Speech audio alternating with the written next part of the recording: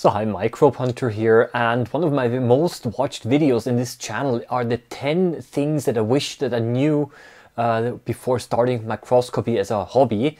And for this reason I decided to do today another 10-point video, and this is about the 10 most common mistakes that beginners make. Every now and then I do make more advanced videos, and today I will dedicate this video to the learners and to the beginners of microscopy, because after all there are also many students out there who will use microscopes in their lessons, in their biology lessons, and then I hope that this video might also help them a little bit. But I'm going to start off right away, and we're going to do a countdown from 10. No specific order here, but these are the 10 most common mistakes that I've seen my students make in the microscopy lab. So let's start off with number 10. Some people like to start microscopy by using the high power objective. And this is bad for several reasons. The high power objectives, for example, 10 times, 40 times, and even, heaven forbid, 100 times oil, these high power objectives have a very, very low depth of field. And this means that it is very difficult to get the specimen in focus. What you have to do is you always have to start with a 4 times objective. This has the advantage of a large depth of field. This means that the image, even if the image is thicker, all parts will be in focus, and you can also see much more of the specimen, and this allows you to center the image much more. So always start with low power and then work yourself upwards. And if you lose the focus with a high power, start again from low power. You'll be much faster. Another problem, number 9, not centering the slide before using. Oh, they raise their hand and ask me, well, I cannot see anything. And then I look at it, well, you're not looking at the specimen, you're looking at the label. It sounds a little bit funny, but it's more common than you might think. Always check that the actual specimen is right over the condenser's lens and is illuminated, and then you should be fine. And then you start observing with a low power objective. Yeah, but always check first using your eye whether the specimen is in the middle. So problem number 8, beneath the microscope there is an optical system called the condenser. I can show it over here. It's down here, and you can open and close the condenser diaphragm by moving a lever horizontally. And one of the biggest mistakes is that people start microscopy with the condenser fully open. This gives a lot of light, but it also reduces contrast quite a bit, and it also really decreases the depth of field. So it's very difficult to focus. My suggestion is that when you start with the low power objective, close the condenser all the way. It will be a little bit darker, but you're able to see the specimen much better. And then when you've got everything in focus. So problem number 7 is actually quite a problematic one. Is that sometimes people who are not very experienced with microscopes, they will use the non-oil immersion objectives with immersion oil, and this can actually damage the objectives. Usually it is the 100 times oil immersion objectives that can be used with immersion oil. It has the word oil written on it, and only that objective can be used with oil. What happens is you have to put a drop of immersion oil on the slide, on the specimen slide, and then you rotate the objective directly into the immersion oil. This means that the objective itself will be covered with oil, and later you have to clean it. This oil immersion objective actually requires this oil to give you the best image quality. But sometimes people, either accidentally or deliberately, also use the 40 times objective with immersion oil. And that's then a problem. So once you've used the oil on the 100 times oil immersion objective, don't rotate the 40 times objective back into position. Otherwise you might get it covered with oil, and you won't see anything anyway, because there is a layer of oil on the specimen slide. So yeah, once you used oil, that's it. You got to clean the objective and also the slide, and then you can start again with a low power. Problem number 6 is actually even worse, maybe, is if you confuse the immersion oil with mounting medium. Now, mounting medium is used to make a permanent slide, and the mounting medium turns solid. And now some people confuse mounting medium and immersion oil, and then they will put the mounting medium on the slide, and then they will rotate the oil immersion objective into the mounting medium. And this is a real problem. Has happened before as well. And ever since then, we've removed mounting medium and immersion oil from the lab where we educate students so that this mistake cannot happen anymore. If you get your objective covered with mounting medium, you have to give it actually a proper cleaning. You might have to use alcohol to completely remove it, and then I'm not even sure if you're able to remove everything. So that's something that you really should avoid.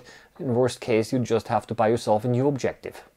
Yeah, and that can become expensive. So mistake number 5 can also damage the objective, and that is when you use the coarse focus knob, which is the big one. Okay, over here we can see one. The coarse focus knob, if you use that with the high power objectives, because this can actually cause the objectives to crash into the specimen slide. Yeah, it can damage the objective and of course also the slide. And it's especially bad if you've crashed into it and then if you start to move the slide horizontally, because this can actually scratch the objective. Luckily, some high power objectives are spring loaded. This means that the front part of the objective retracts when you contact the slide. Yeah, but I think this is only an emergency solution, and you should definitely not use the coarse focus. Only use the fine focus knob for the high power objectives. This is the small one that raises the stage only slightly. Yeah, problem number 4 is another focusing problem. Sometimes students or beginners, they lose the focus, and what they do is they try to regain the focus by quickly spinning the fine focus knob. They spin it and they cannot find the focus, and they turn it back 10 times, 15 times, 20 times the other direction. No, don't do that.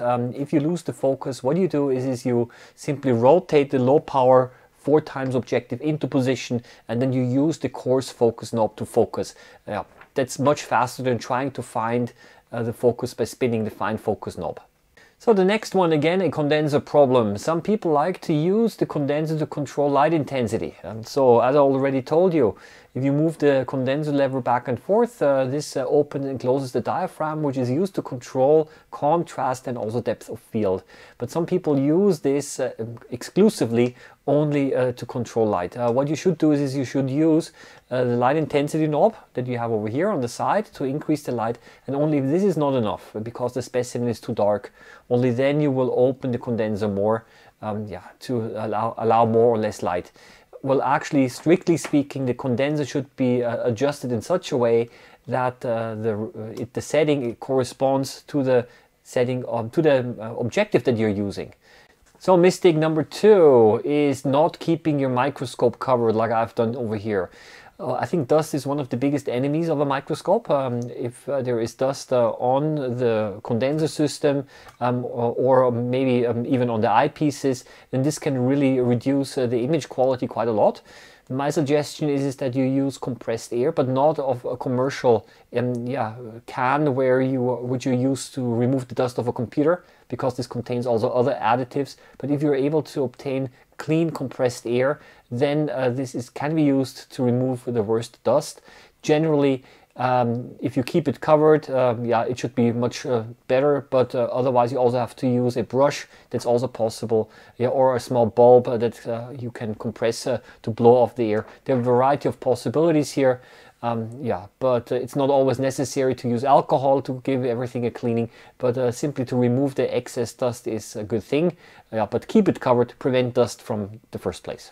So, and the last point is actually one that is especially important if you have a microscope operated with a halogen light bulb, is you always have to turn down the light intensity when you switch off the microscope, so that when you switch it on, that the light intensity is set to low. And this is really important, because otherwise you might break your lamp. The reason is if the lamp is cold and if it is set to high, and if you turn it on, then this is the time when most of the lamps are able to break, because the lamp is cold and has a very low resistance, therefore the current is high, and this can actually destroy the lamp. A little bit of physics here. So my suggestion is always turn it down, and also it prevents you being blinded if it's set too high and if you switch on the microscope.